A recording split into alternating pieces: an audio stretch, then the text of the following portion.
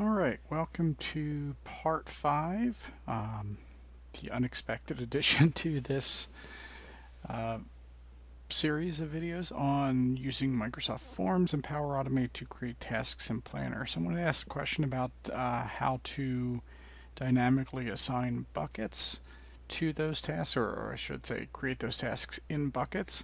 So this is an answer to that question. So this is a bit straightforward, a bit more straightforward than some of the other pieces. I'm not going to go through all of the different details, but I'm going to make a couple assumptions about how you want things set up. So I'm going to assume that first off that you have your form and that you're using a form. Now I'm going to basically piggyback on this task category, which I'm already using to assign the task to a particular person who's associated with these different categories of management, operations, and research. But I'm going to assume that you want to leverage those same categories to create buckets. Now, if you want to use a different question in your form to say what type of task is this, and then in that question you would define those buckets, you can basically take this information and apply it to that. But I'm going to assume that you want to use these categories. So in the plan itself, I created buckets rather, for management, operations, and research. Now, before we jump into the nitty-gritty of how we go about doing that, let's talk a little bit about what buckets are in Planner. So if you're not familiar with Planner and haven't really used buckets, I know a lot of people that do use Planner but don't use buckets at all. They just kind of have that one to-do bucket. And that's fine if it works for them, but really buckets are meant as an organizational layer in Planner. They're basically like folders. So in that when you have a task, a single task that's assigned to someone, it can only exist in one bucket or belong to one bucket. So in that case, they're very much like folders. However, you can very easily move a task from one bucket to another simply by dragging it in the Planner interface. Buckets in Planner it's important to note that as a kind of an object in Planner, they do have multiple properties, like a name, which is the name that you assign to the bucket, as well as an ID, which is a long, ugly string of characters that you would never be able to guess. So what we're going to need to do is find that ID. Because in order to assign the task to a bucket, you need to use the bucket ID. You can't just give it the name of the bucket. So how are we going to go about doing that? Basically, 3 steps. Some of these are, the last one's going to be a little complex, but pay attention, you'll be fine. So basically, first we need to list the buckets for our plan. And basically that's just a simple action where it asks you for the plan, and the group name and the plan name, and then it's going to return a list of buckets. Then we're going to use a filter array action to basically that's going to that list buckets action is going to return an array of data, an array of objects list with the identification of each bucket. Then we need to filter that to find the one that matches the value selected in our category on the form, and then in order to get the ID from that object, because filtering it basically results in a single object, but then we need to basically extract the ID from that. So let's take a look at how that actually works. So I'm going to go into Power Automate, and this is the same flow I used in the last video, the group form planner task creation, and I'm going to click Edit, and down here at the bottom I'm going to add a new scope. Again, you don't have to use scopes, but I find them really helpful, especially in more complex flows. And I'm going to call this handle buckets. Alright, so in here I'm going to add an action, and there is a planner action called list buckets. And again, I need to give that the name of the group ID, so the name of the group, and then the plan ID, which is escape tasks. And that's going to return us the list of an array of objects defining each of the buckets.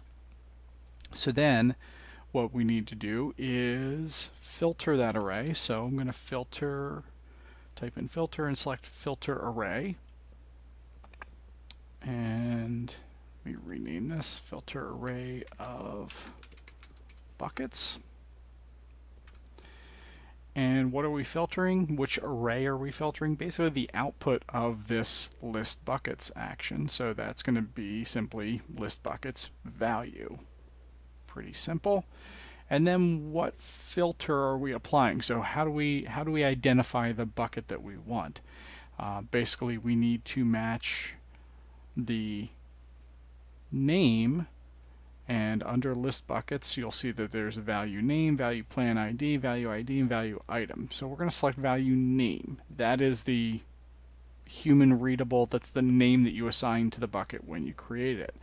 Now bear in mind that if you rename your buckets and don't rename that question or the value, the choice in your form, this will break.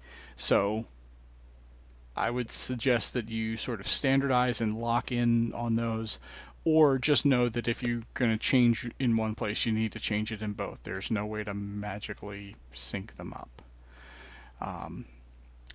We could also create a new bucket if we want to, but again, we're not going to get into that in this video. We're keeping this pretty basic. So I'm going to select value name is equal to, and that's perfectly fine. And then what value are we matching that to? Well, we're matching it to the category,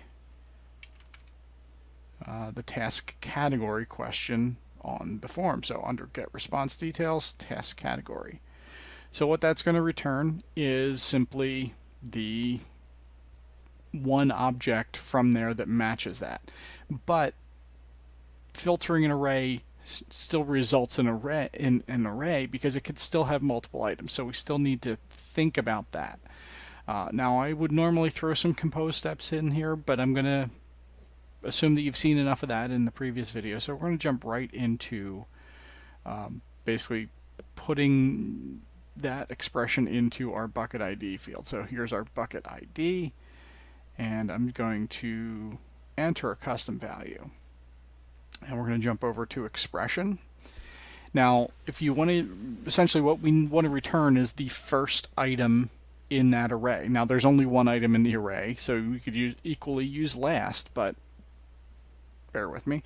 We're just going to select first, and that's going to be, we need to give it a collection or an array of data. So the array of data we're going to give it is the output of the filter array of buckets. So select body there. Now if we just leave it at that, then it's returning that whole object. What I actually want is the ID of that. So what I need to do is right outside the second parenthesis there, we're going to put a question mark, square bracket, single quote, and the letters ID. So that will give us the ID of that, the last item of that array.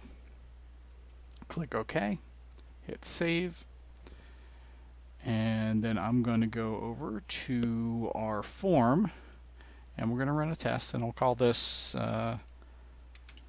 super critical management task. Select management, say this is going to start on the 28th and it's due on the 29th. It's super important, and say number 1, that is the highest priority. We'll leave the checklist items out, and I'll skip the related files and click submit. And let's jump over to our flow and see that it ran. So it succeeded 3 seconds ago. And if we go into our plan, let's refresh that. There is our super critical management task in the management bucket. So again, I streamline this a bit, so hopefully it answers your question. Essentially, if you wanted to create a new bucket, you would kind of use the same thing, but you again need to think about on your form, do you want to ask them for the name of the bucket and then create it? Do you want to have a choice field where they can select? I mean, there's a bunch of different ways you could handle that. I don't want to try to presume what it is you want to do, but if you have a established set of buckets and you can easily map that to a choice question on your form, then this should allow you to do what you want to do. All right. If you have any questions, throw those in the comments below. Thank you and have a great day.